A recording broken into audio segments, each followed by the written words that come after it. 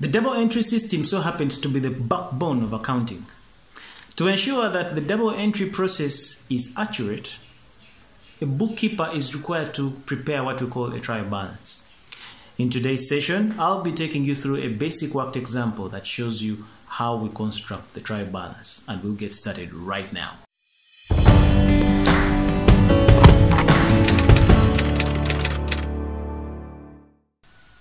So let's get straight into the question. Like you're able to see on your screen, that's the question we're going to do. This is Nanapots Limited, and we are mandated to prepare a trial balance. We've been given that information you're seeing.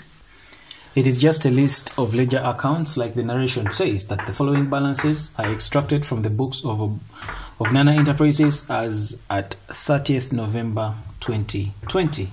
So we'll get straight away with the solution to this question. So we have the motor vehicle right there. So motor vehicle, the balance that was extracted from the motor vehicle account is $25,700. The unit we're using there is dollars. Motor vehicle is a fixed asset, and all assets have debit balances. So we shall go ahead and write the balance on the debit side of the trial balance. In this case, it's going to be 25,700 like that. Then we have cash. Cash is 9,000. The value for cash is 9,000. So we are going to go ahead and write the balance for cash as 9,000 on the debit side. We are writing it as 9,000 on the debit side because cash is an asset and all asset accounts have debit balances. Then we have sales. The value for sales is 65,620. That is going to be put on the credit side. That is 65,620. Sales have a credit balance, so we are putting the $65,620 on the credit side of the trial balance. Then we have what we call discount received. Now, a discount received is an indirect income. It being an indirect income means that it will have a credit balance. So we shall go ahead and put that figure of 2,910 on the credit side of the discount received account. Then moving on, we have what we call the trade payables. Now, trade payables are more like, the other name for trade payables is creditors. Creditors are people who give us stuff, or we go ahead and get items from them, and we are expected to pay them back later. So these are trade payables, they are creditors, and creditors have a credit balance. This is the liability to the business. Now we have carriage inwards. Carriage inwards is more like transport that is spent on transporting the purchases, or when you are buying stock that you're going to resell. The money you use for transport to bring that stock into your business is what we're calling carriage inwards. Carriage inwards is considered a direct expense or a direct cost, and because of its expense nature, it will be a debit balance. All expense accounts are debit balances, so this is a debit balance. Then we have purchases. Purchases are when you bring things that you're meant to resell. That is, when you buy stuff that you're meant to resell, you've made purchases. Now, what purchases does is that it increases the amount of stock in the business, and we know that increases in stock are debited. Stock being an asset, assets have debit balances. It means purchases will also have debit balances. So the value of purchases is posted on the debit side. Then we have returns outwards. Returns outwards is the same as sales returns. Returns outwards means that you bought goods from your suppliers and you're returning them because of one reason or another. Now, let's take note that returns outwards is a reverse of purchases. When you purchase stuff, you're increasing the amount of stock in the business. When you're making returns outwards, you're returning these goods back to your suppliers. It means that the amount of stock in your business is going to reduce. And in other words, returns outwards reverses purchases. So if purchases have a debit balance, it means returns outwards will have the reverse also. It will have a credit balance. So the figure for returns outwards is posted on the credit side. Then we have stock as at 1st December 2019. Now, if this is 1st December 2019, remember we are preparing this This is as at 30th November 2020. So if we are looking at 30th November 2020, it means that stock as at 1st December 2019 is the opening stock. The opening stock is an asset, and assets always have a debit balance. So we shall put stock right there as a debit balance. Then we have capital. Capital is a credit balance, so we put that in the credit side.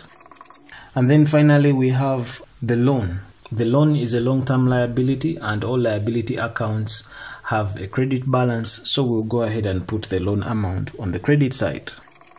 So basically that's how our trial balance looks like. We'll go ahead and add up both sides, the debit side and the credit side, and if the double entry system was accurate, the debits should be equal to the credits as revealed in the totals down here. So if we go ahead and add them up, this is what we get.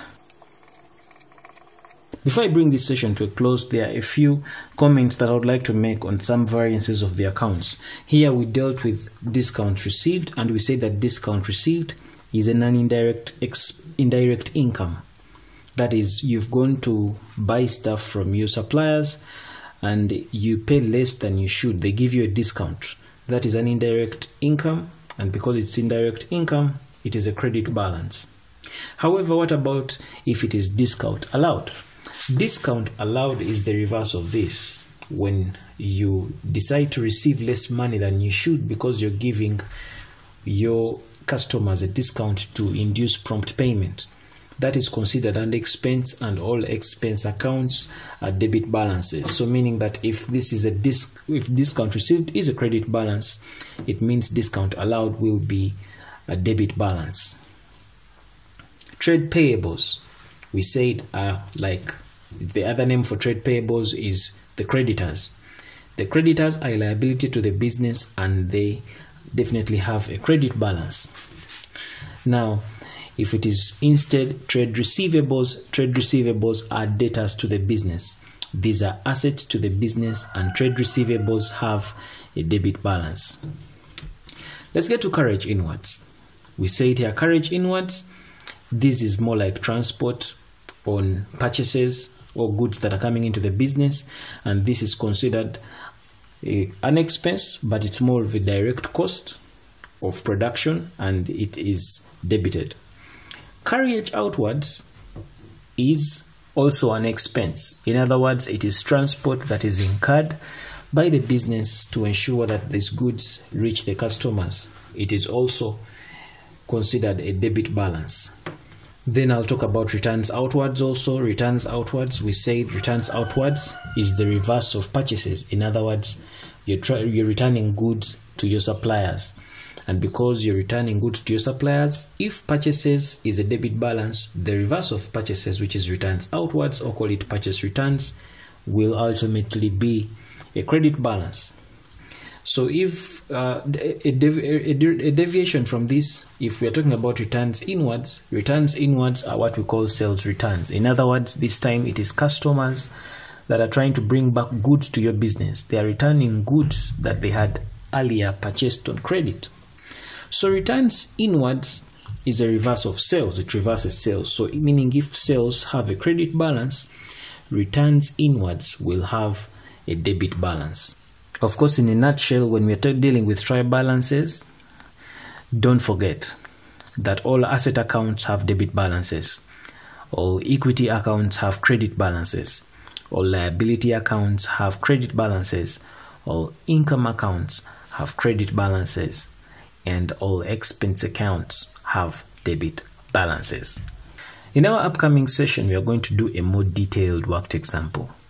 In this more detailed worked example, I will be doing the double entry of a series of transactions. By doing the double entry of this series of transactions means that I'm going to post the transactions to the relevant ledger accounts. After posting to the relevant ledger accounts, we shall balance off these accounts together, and thereafter we will extract the balances from these accounts to create the trial balance. This is what we shall be doing in our upcoming session. Like this video if you like it, be sure to subscribe. If you've not yet subscribed, check out other awesome accounting lectures on the channel. My name is Arnold Rangakuramia, And this is Kisembo Academy. Take care.